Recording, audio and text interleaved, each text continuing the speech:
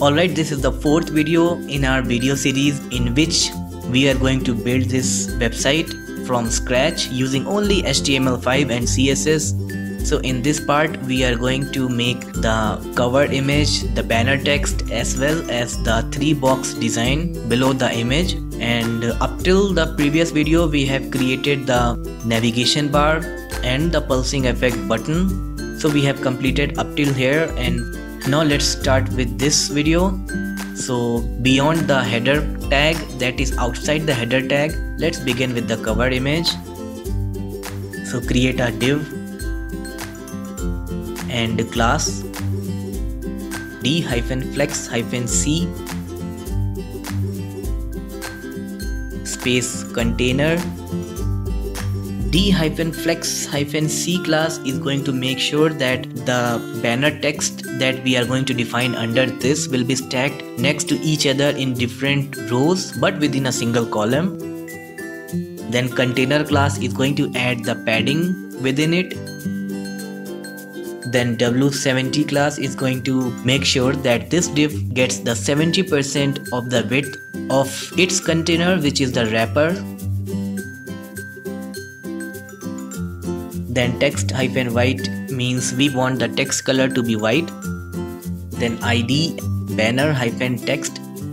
Alright. Then get inside and let's create a p tag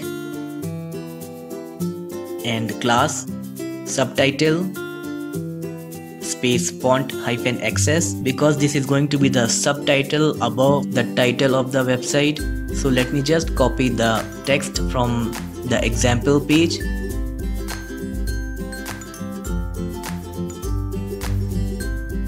and paste it. Alright, and now we will define the main heading.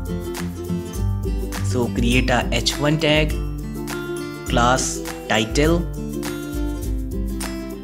font-x4. So whatever font size that we have defined in the font x4 class will be used here. Then you can write any title that you want.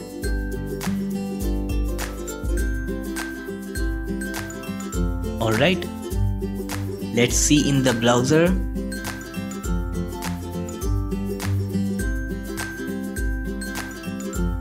Alright, then again let's create a p tag and add some more subtitle.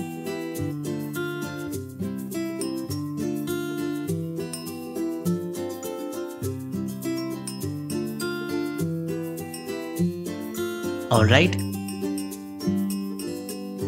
I'm using the same text from our example page so that I can create the exact replica of the website, but you don't have to do that. You can put your own text or whatever that you want to put in.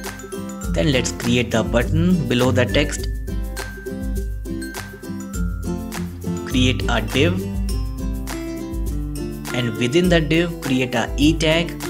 Since we don't have any reference for this button, so just leave a hash symbol and class btn space btn-pink space font-access.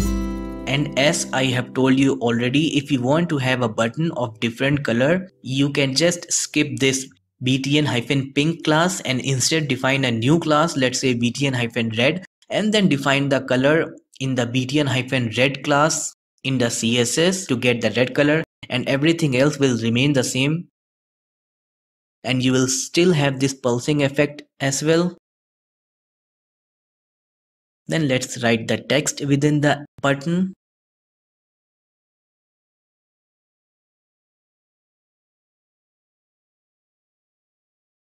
Alright.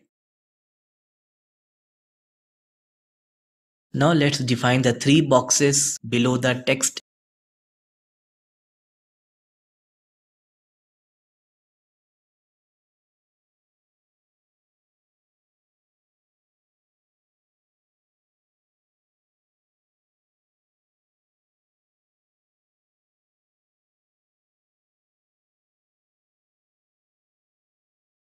So create a div and class W-70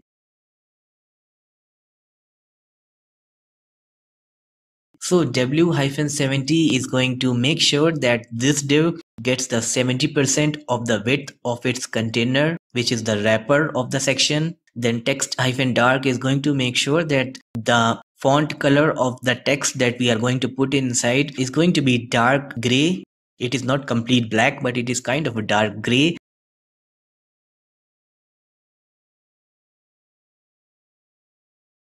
Then text center will make sure that the text is aligned in the center. Then the D-flex-R is going to make sure that the three boxes that we define are next to each other in a single row but within different columns. And let's have ID box so that it is easier for us to reference this part and make any changes that we want to make. And also, if you want to align the title and the subtitles in the center, then just add text-center here to the div.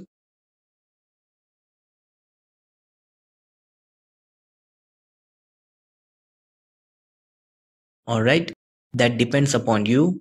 Then let's begin with the first box, which is going to have the white color background. So the class box-item bg-white. Then get inside and create a I tag. Then class FAS space FA hyphen coffee space text hyphen pink space font hyphen x2. So FAS space FA hyphen coffee are the two classes that we need to use to get the font awesome icon for the coffee. Then the text hyphen pink is going to make sure we get the pink colored text, and the font hyphen x2 will give the font size which we have defined in the respective class. Let's see in the browser. Alright. Then below it create a h4 tag and the class text-black space font-x1, and let me just copy the text from the website.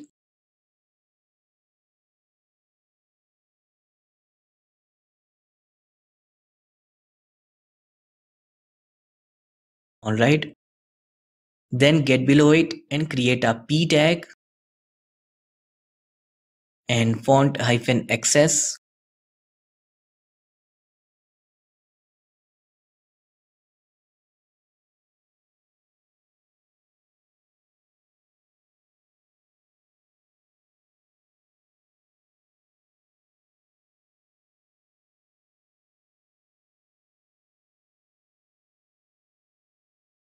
Alright,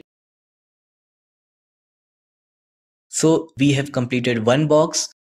Let's just copy this entire div containing the class box item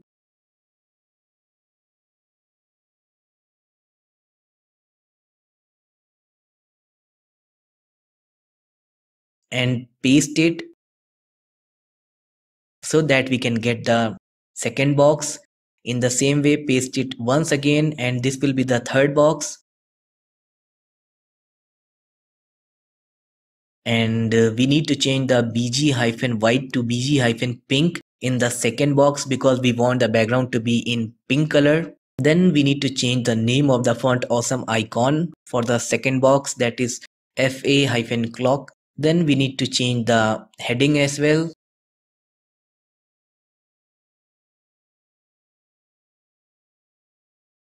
In the third box also we need to change the name of the font awesome icon.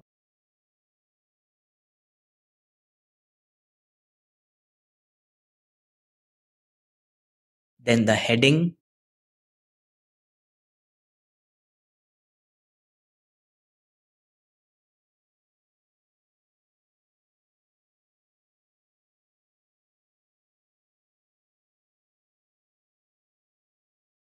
Alright. Okay, so pink color is not coming because okay, I made a mistake. We have not defined any bg hyphen pink, but instead we have defined bg hyphen light pink. So let's make the correction. All right. So the HTML part is over. Let's move to the CSS. Let's start with the cover image. So hash top hyphen part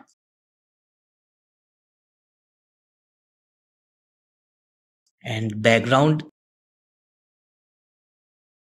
URL img forward slash bg hyphen 1 dot jpg space fixed space no hyphen repeat. So this background is a shorthand property for defining many more properties within it, like the background color, the image, position, size, and many more. And the first part is the background image, where we have defined the image. Then this fixed is for the background attachment, which means because this background attachment property sets whether a background image scrolls with the rest of the page or is fixed. So in short, background hyphen attachment property is the one which is responsible for giving us the parallax image. So the image will be fixed to its position when we scroll through the page. Then the next part is no hyphen repeat. The background repeat property sets if or how a background image will be repeated. All right, so you can see the image. Then minimum height to 992 pixel so that we can increase the height. Then background size, cover.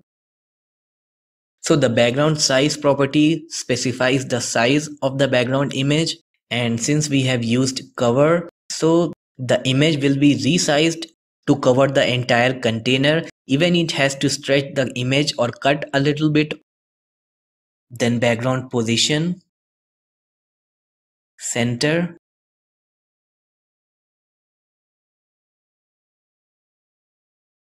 All right, we have increased the height of the image, but the height of the overlay is still the old one. That's why the photo effect is not covering the entire image, or the overlay class is not covering the entire image. So let's do that.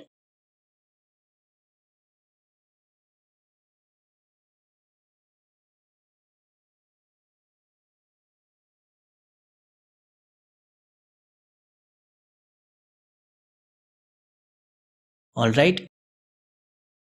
Then let's style the banner text, which defines the title and the subtitle.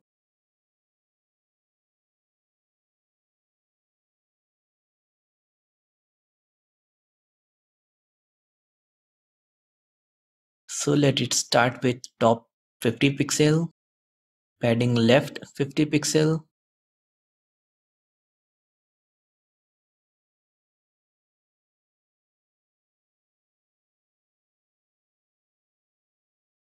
All right.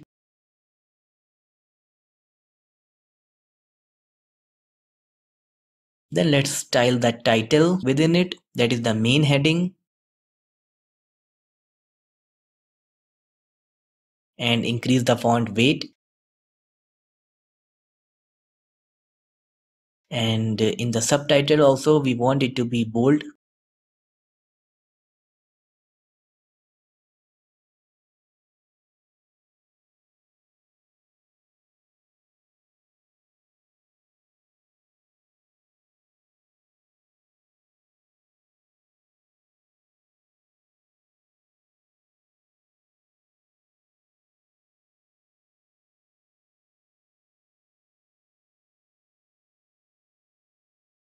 All right. Now let's align the boxes in the middle of the container. For that we will use the ID box.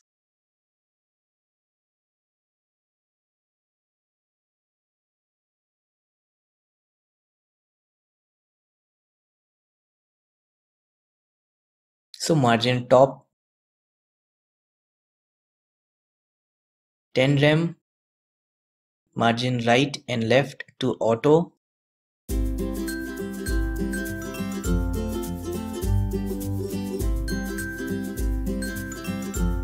Then hash top hyphen part space hash box greater than sign dot box hyphen item. So this will work like the first element will have the ID top hyphen part, then within it we will have a element with ID box, then within this box element we will have a box hyphen item class which is a direct child of the box item or the box element, then padding 3 rem. Alright, this will be all around it.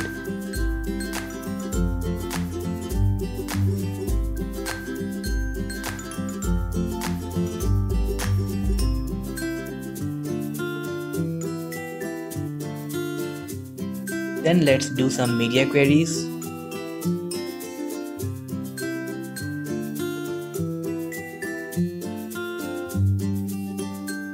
Let's start with the 1024 pixel width. We will reduce the height of the image.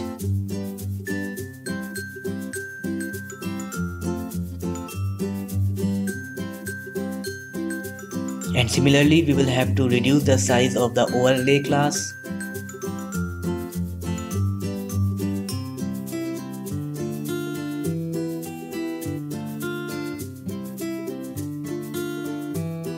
Then copy this entire block, and for the next level of breakpoint we need to do the same.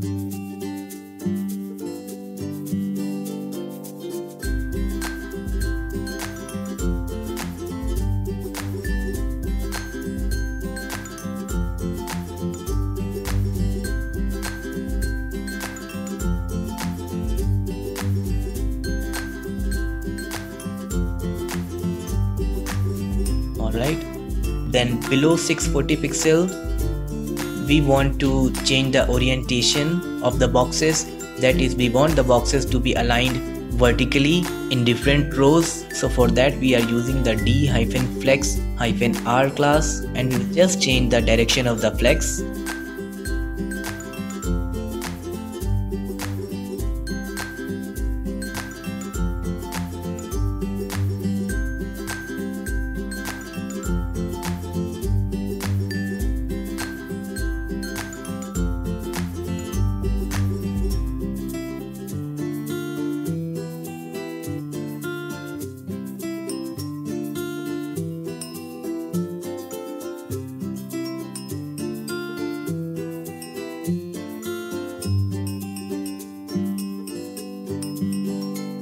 Alright,